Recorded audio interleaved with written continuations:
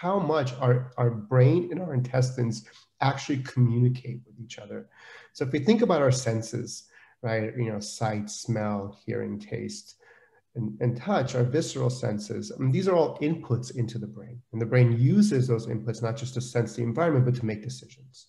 But I would argue the largest molecular input to the brain is through the gut, right? So in terms of actual molecules that enter our body, our digestive system evolved just for this reason, right? Is obviously to bring in nutrients to nourish our bodies, but also brings in a rich chemical library of molecules that circulate throughout our entire body and into our brain. And so again, many molecules that are found throughout our bodies, including our brain, are products from bacteria